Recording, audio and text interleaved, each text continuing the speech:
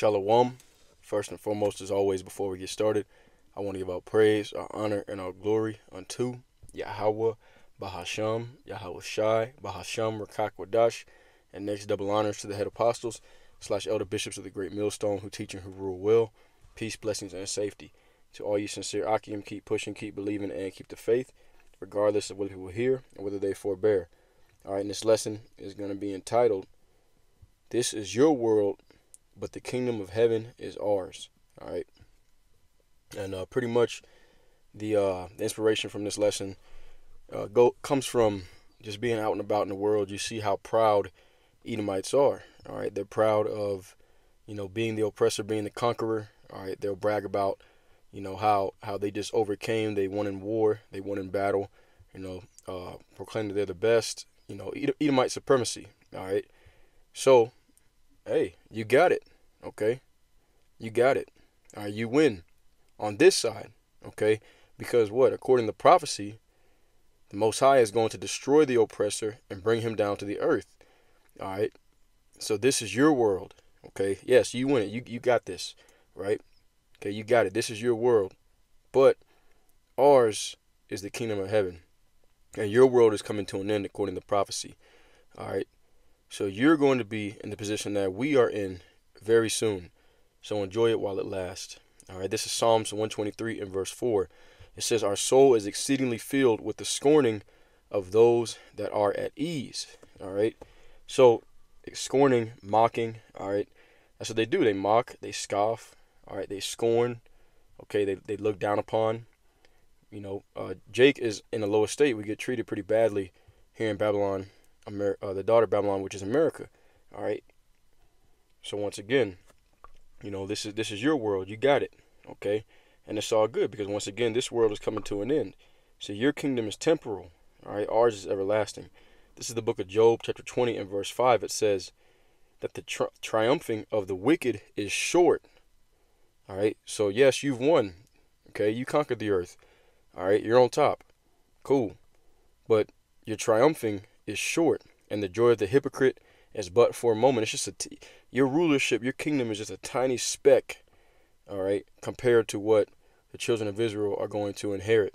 All right, everything that you worked hard for is going to be destroyed in 1 hour, according to prophecy. All right, let's go to Psalm 73. We'll read some characteristics about the wicked. All right, Esau, Edom, the so-called white man. Okay, Psalm 73 and verse we'll start with verse 3. It says, "For I was envious at the foolish when I saw the prosperity of the wicked. For there are no bands in their death, but their strength is firm. They are not in trouble as other men, neither are they plagued like other men." Okay, and people always talk about karma. Okay, karma doesn't exist. How do we know that? Because if karma existed, Esau, Edom, the so-called white man, would have been got destroyed. He would have been got stumped out. All right, but as we know, according to prophecy, the Heavenly Father is saving the greatest and worst destruction for last. Okay, so once again, go ahead, live it up. Go ahead and do. You got your bragging rights. Talk about how much better you are. How we're criminals, we're this, we're that, accusing us of all these different things, right? But then when the Hebrew Israelites come out with prophecy, okay, saying that the Most High is going to destroy the oppressor, the conqueror of this world. Now all of a sudden, well, now we all one, we all brothers in Christ. All right, nope, don't work that way. The scriptures say what they say. So go ahead, once again, laugh it up, have fun, enjoy your kingdom, because it's coming to an end very soon. Okay, you're not in trouble as other men, neither are they plagued like other men. Verse 6, "Therefore pride compasseth them about as a chain, and violence covereth them as a garment. Their eyes stand out with fatness, they have more than heart could wish. They are corrupt and speak wickedly.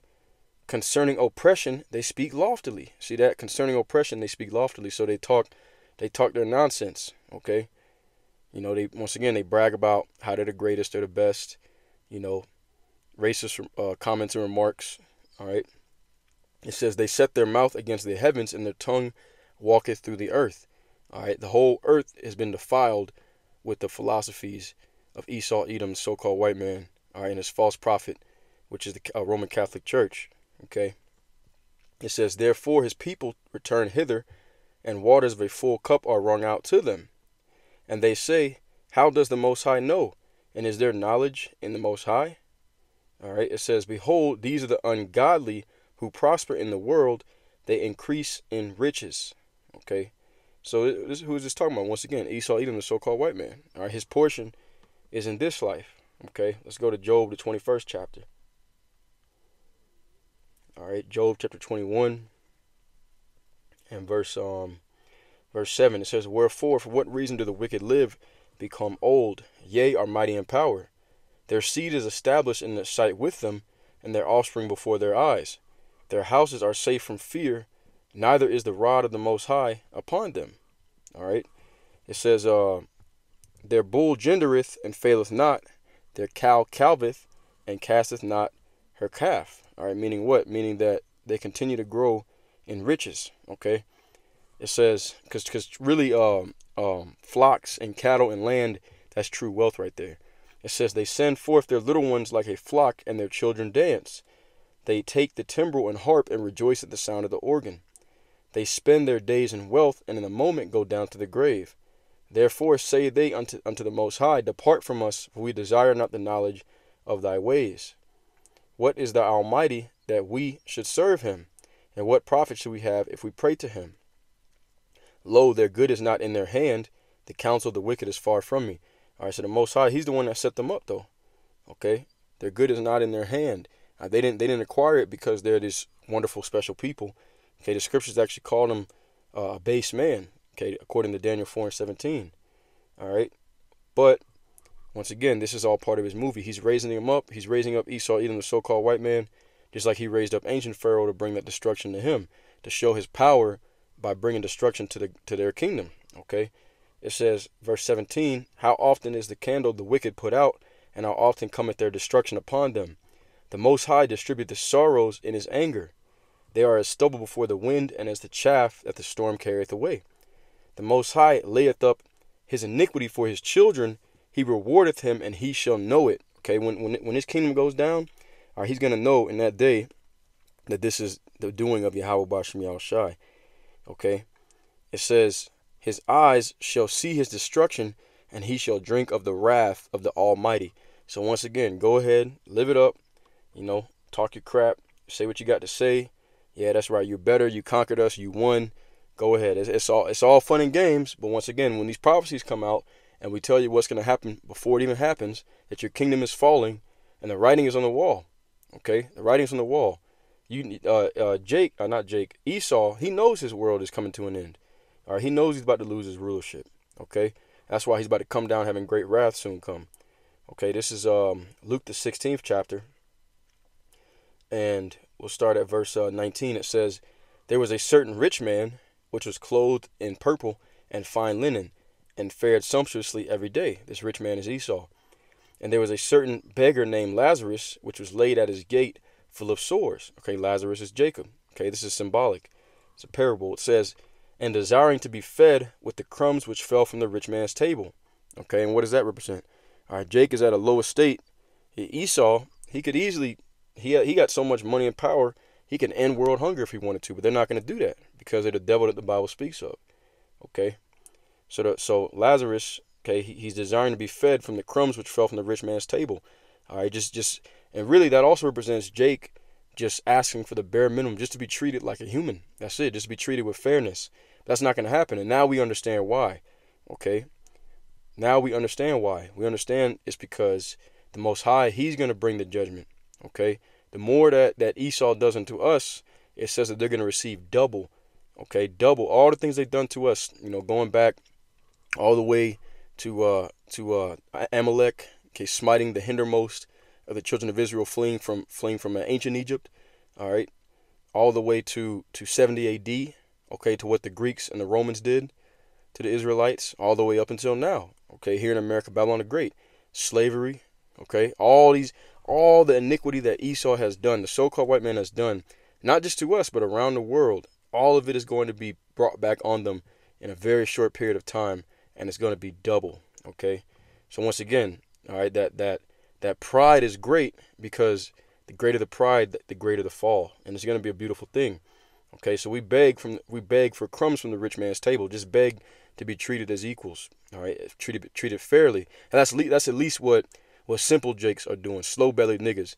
All right, they're begging for their enemy to treat them fairly. But us that's in the truth, we understand that's never going to happen, because he is not set up to do that. He is set up to be our punishment. Okay, he was put in the power to punish us for us going against the Heavenly Father. All right, but continuing on. Okay, verse 22. It's like I'm gonna read 21 again. And desiring to be fed with the crumbs which fell from the rich man's table, moreover the dogs came and licked his sores. And these dogs are these heathen nations. All right, where they took part in that destruction of the children of Israel. All right, it says, and they forwarded the affliction, according to Zechariah chapter 1 and verse 15, I believe it is. Okay, it says, and it came to pass that the beggar died and was carried by the angels into Abraham's bosom. The rich man also died and was buried. Okay, hell is the grave in the scriptures. And in hell he lift up his eyes, being in torments, and seeth Abraham afar off, and Lazarus in his bosom. And he cried and said, Father Abraham, have mercy on me, and send Lazarus, that he may dip the tip of his finger in water and cool my tongue, for I am tormented in this flame. But Abraham said, Son, remember that thou in thy lifetime receivest good things, and likewise Lazarus evil things. So Jacob received all the evil. All right, Esau received the good. This is his kingdom. Once again, you got it. You won. But now he is comforted, and thou art tormented. Okay, so what's going to happen is going to be reversal. The first shall be last, and the last shall be first. Okay, Esau, he's going to be the one in torments now, the rich man. Okay, and Lazarus is going to be comforted and is going to inherit the kingdom. Okay, it says, and beside this, between us and you, there is a great gulf fixed, so that they which would pass from hence to you cannot, neither can they pass to us that would come from thence. All right, so what is this? What is it going into? His lot, his future is written, or his judgment is already written. There's no escaping it. Okay, there's no way to escape it. This is Esau's future. All right. Once again, it's a beautiful thing. So let's get a few more scripts and get ready to close out. Lamentations. All right, Lamentations chapter 4 and verse 21. And it reads, it says, Rejoice and be glad, O daughter of Edom, that dwellest in the land of Uz. The cup also shall pass through unto thee. Thou shalt be drunken and shall make thyself naked. The punishment of thine iniquity is accomplished, O daughter of Zion. He will no more carry thee away into captivity. He will visit thine iniquity, O daughter of Edom. He will discover thy sins. So we see the dichotomy there. All right, let's get that in the blue letter. Okay, I like the way that it reads in the blue letter. Okay, Lamentations chapter 4. Actually, that's like another blue letter. Let's get it in the NLT. My bad, excuse me. All right, Lamentations chapter 4 and verse 21 in the New Living Translation. It says, Are you rejoicing in the land of Uz, O people of Edom? Are you having fun? You having fun? You enjoying your kingdom? Good, you should be. All right, like I said, you won. All right, you got it. You're the conqueror. You're the oppressor. You got it. You're above us. You're better than us on this side. All right. Hey, like I said, laugh it up. Have fun. Enjoy it. And really, I'm being sarcastic, because they're not better than us. They are base men according to prophecy, according to the scriptures. Daniel 4:17. But that's how they feel. And they make sure that at every chance they get, they tell you how you're beneath them. Okay. So once again, enjoy it. Okay, it says, Are you rejoicing in the land of Uz, O people of Edom? But you, too, must drink of the cup of the Lord's anger. You, too, will be stripped naked in your drunkenness. O beautiful Jerusalem, your punishment will end. See, our punishment's coming to an end. You will soon return from exile. But Esau Edom, the so-called white man, your punishment is just beginning, and soon your many sins will be exposed. All right, beautiful. Beautiful. All right, so let's get a few more scripts. Isaiah chapter 18. Isaiah 14. Isaiah 14 and verse 1 says, For the Lord Yahweh will have mercy on Jacob, and will yet choose Israel, and set them in their own land. And the strangers shall be joined unto them, and they shall cleave to the house of Jacob. And the people shall take them, and bring them to their place, and the house of Israel shall possess them in the land of the Lord for servants and handmaids. And they shall take them captives whose captives they were, and they shall rule over their oppressors. So you're going into slavery, sleazy. All right, you're going into slavery. It says, And it shall come to pass in that day, that the Lord shall give thee rest from thy sorrow and from thy fear and from the hard bondage wherein thou wast made to serve. That thou shalt take up this proverb against the king of Babylon, king of America and the Western Roman Empire, all right, which is Esau, Edom, the so-called white man, and say, how hath the oppressor ceased? The golden city ceased. The Lord Yahweh hath broken the staff of the wicked and the scepter of the rulers. He who smote the people in wrath with a continual stroke, he that ruled the nations in anger, is persecuted, and none hindereth. Okay, so what's going to happen?